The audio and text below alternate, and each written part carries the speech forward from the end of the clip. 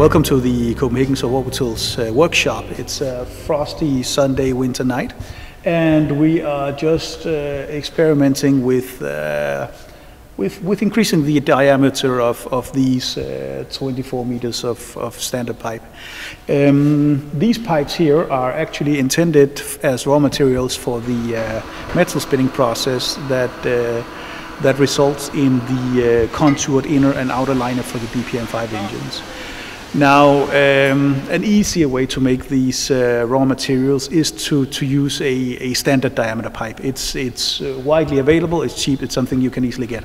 But we can't find any standard pipes with appropriate diameters for the inner liner and outer liner of the BPM5 engine. So we're basically left with two options. One is redesigning the BPM5 engine so that so the standard pipe diameters will work as raw materials. It's really annoying step if we had to do that. Then Christian Ravn came up with the idea, well, maybe we could just take a standard pipe and then increase the diameter until we had the raw materials we really needed.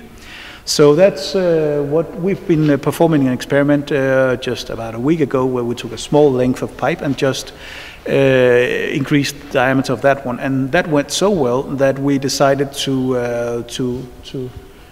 procure 24 meters of standard pipe, and then we're doing the same operation tonight. The process is actually pretty simple. We have some welded plugs in place on the standard pipes. Now the other end, all of those plugs, they're completely closed. So we have a filling port here, that's a big one, and then we have a smaller port for the pressurization. And what we do here is, it's very impromptu, but it works. We fill the entire pipe with water so that there's as little or no air left in the pipe.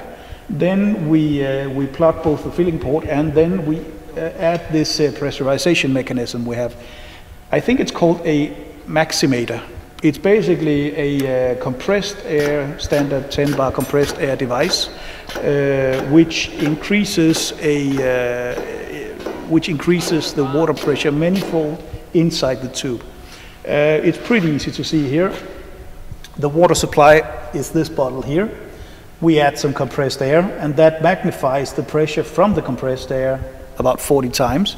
So this one can probably go to about 400 bars.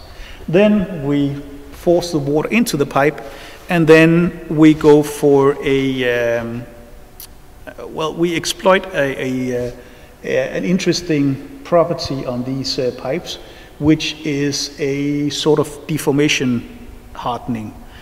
When we stretch the metal because of water pressure, it becomes stronger. So it always expands at the weakest point where it hasn't expanded yet. So we are lucky if the welding holds up, the long stem welding, then we can simply force these standard tubes up and increase their diameter. It worked last time, and we're working on this tonight, and it looks like it's really working. We are filling one tube, and then we are expanding the first one, so we can keep the process going. And right now it's expanded about 2 millimeters, pretty uniformly along the entire 6-meter length of the pipe. So once we have the correct diameter, we simply remove the water and pour it out again. Then we cut off a part of the tube along the end stopper, because it doesn't expand uniformly there. And then we can chop up the rest of the pipe into those about 80 centimeter pipe pieces we need as raw materials for the metal spinning process. So here we probably have somewhere around 10 BPM5 engines or more. We'll see how it goes. We still have to complete all 4 tubes tonight.